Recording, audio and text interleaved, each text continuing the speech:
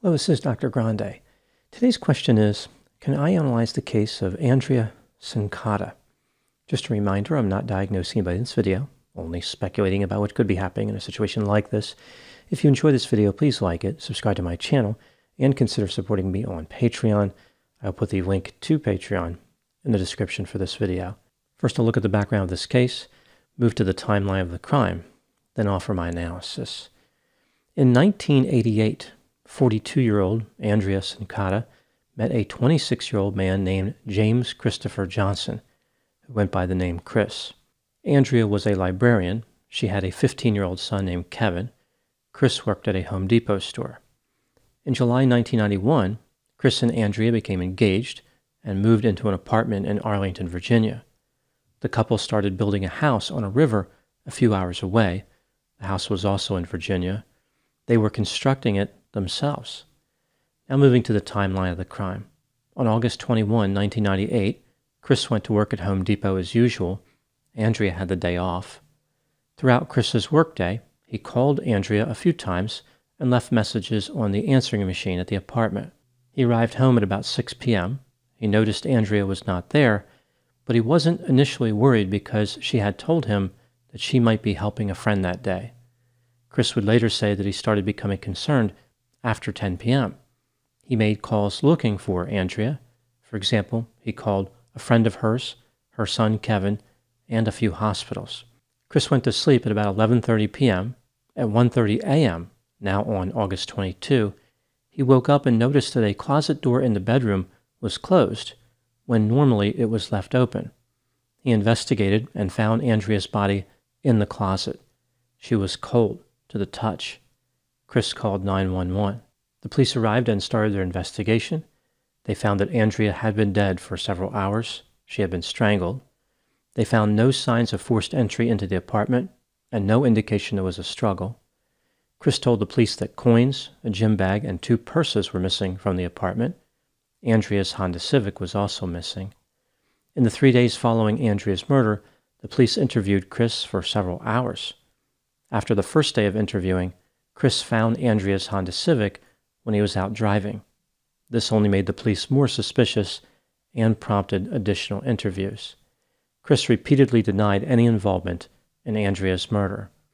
During an interview on August 24, the police repeatedly lied to Chris, insisting that Andrea was alive when he came home and that Chris's fingerprints were on her body.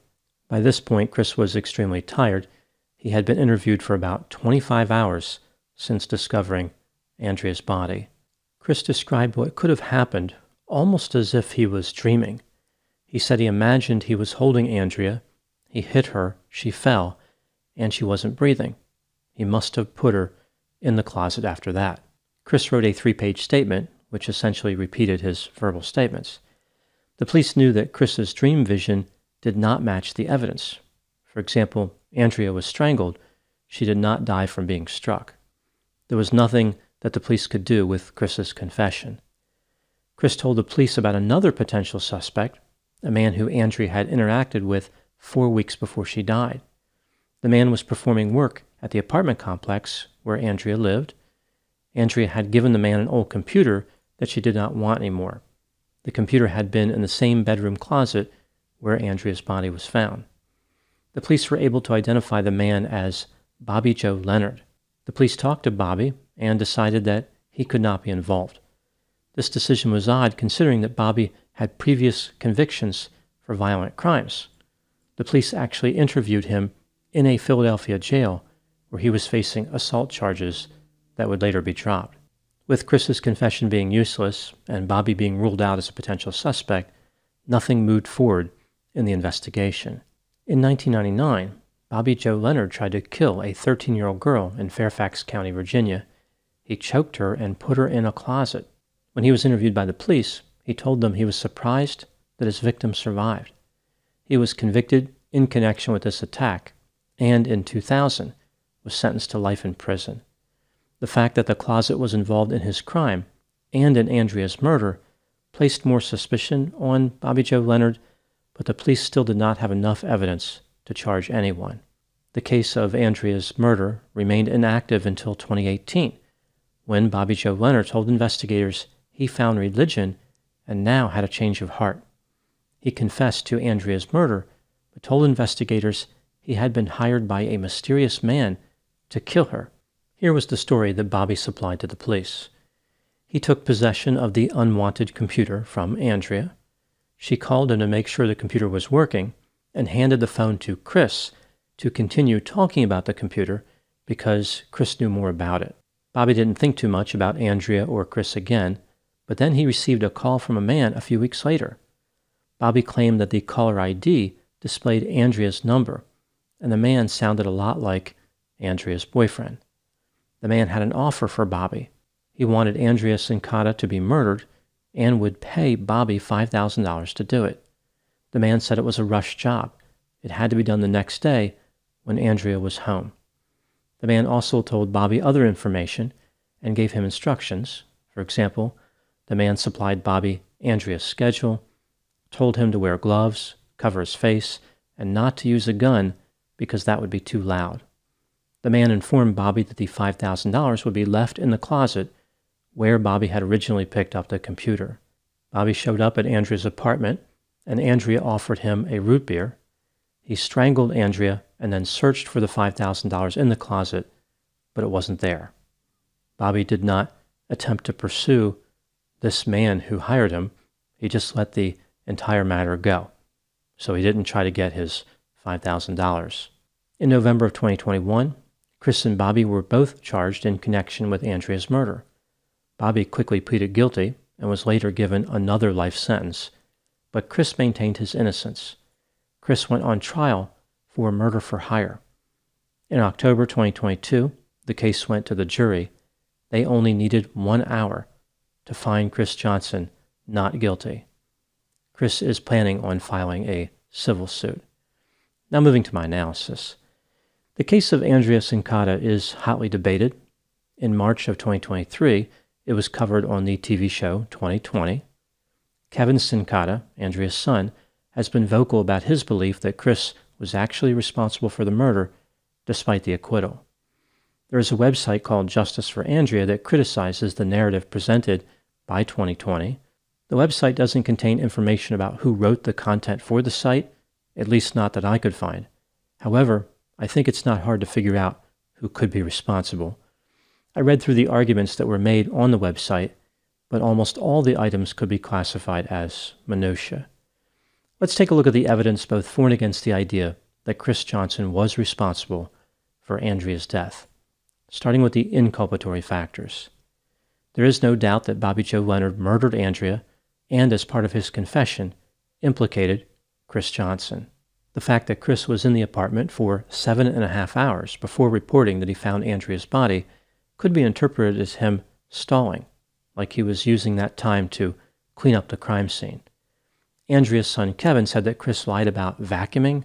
Initially, Chris said that he didn't vacuum, but later allegedly admitted that he did. Chris appeared to offer some type of strange dream vision quasi-confession after being berated and lied to by the police for several hours. It was inconsistent with the murder scene. However, innocent people usually don't confess either in or out of a dream state. Chris found Andrea's car not long after being interviewed by the police for the first time. Moving to the exculpatory factors, Bobby Joe Leonard was not a credible witness, mostly because of the murder part. He was a violent career criminal who had a particular penchant for strangling people. Bobby Joe Leonard frequently lied. For example, after meeting with investigators in 2018, he called his girlfriend and said that the governor was going to pardon him for all his crimes. This, of course, was not true. The governor was not even involved in the negotiations with Bobby Joe Leonard. I guess that Bobby was trying to convince his girlfriend to stay with him, to make it seem as though there was some hope that he would be released someday. But unless she was interested in being strangled, a pardon for Bobby would not be good news for her. There is a debate about whether Bobby actually gained anything from implicating Chris, but even if he didn't, he may have thought that dragging Chris into the case was his only chance of improving his situation in prison. Right before Bobby was supposed to testify against Chris, there was some type of drama and his testimony was delayed. He apparently wanted some type of concession related to a potential prison transfer. Regardless of whether or not he received that concession, this last-minute theater does not help his already tarnished reputation. I think the word tarnished is actually a bit kind. Bobby Joe's reputation was already destroyed by this point. Bobby claimed that he saw Andrea's phone number on his caller ID when the mysterious man called him about killing Andrea. Bobby's ex-wife said that they did not have caller ID. Bobby said that Andrea did not resist when he attacked her, but there were bruises on her consistent with resisting an attack. Chris did not benefit financially from Andrea's death. His name was the only one on the deed to the house on the river.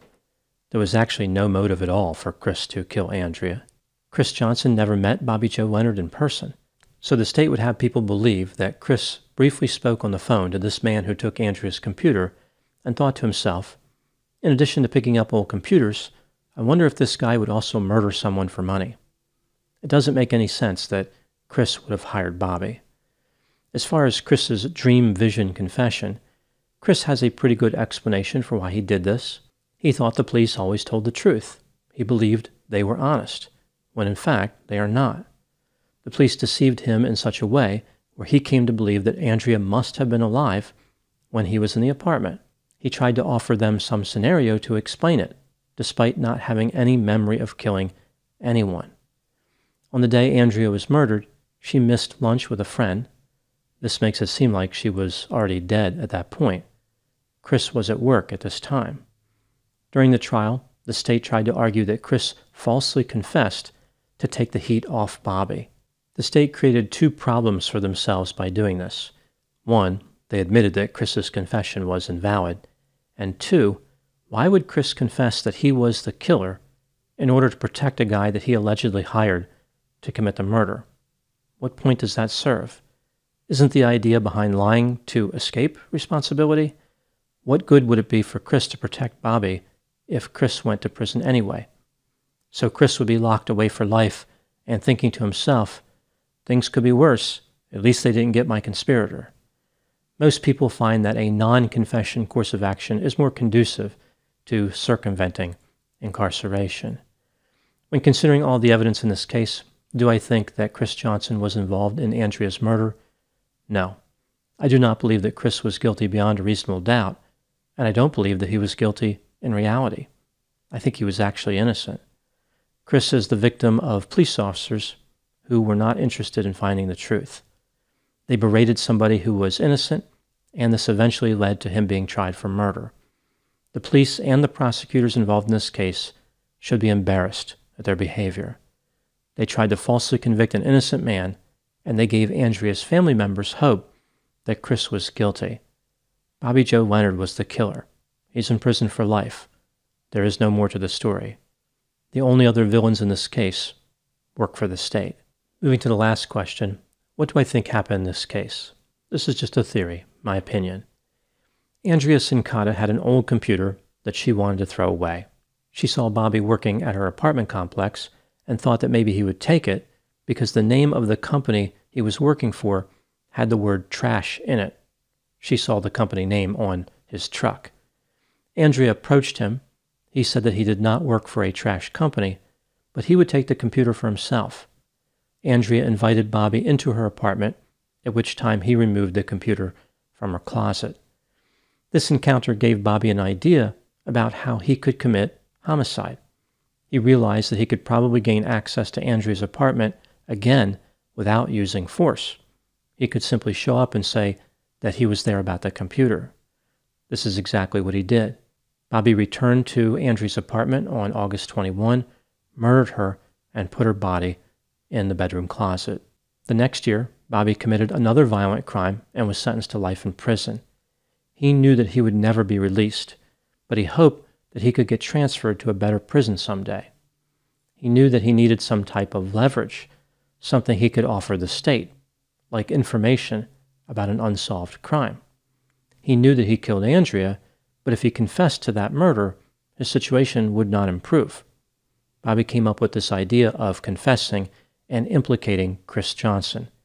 He fabricated a story about a mysterious man hiring him for $5,000, and the police were gullible enough to believe it. The state had so much confidence in that dream vision confession, they didn't worry about logic, morality, or common sense. They pushed forward with a bad case, and it only took the jury 1 hour to expose the state's poor decision. Now moving to my final thoughts. Chris Johnson's situation could have been avoided simply by not talking to the police. He believed that the police were the good guys, but to someone in Chris Johnson's position, this is not true. The criminal justice system is adversarial. A citizen should never talk to the police. Chris believed that the police always tell the truth, but in reality, they routinely deceive people as part of their job. Fortunately, in this case, the jury was wise enough to appreciate the reckless behavior of the state. Those are my thoughts in the case of Andrea Cincotta. Please put any opinions and thoughts in the comment section. They always generate an interesting dialogue. As always, I hope you found my analysis of this topic to be informative. Thanks for watching.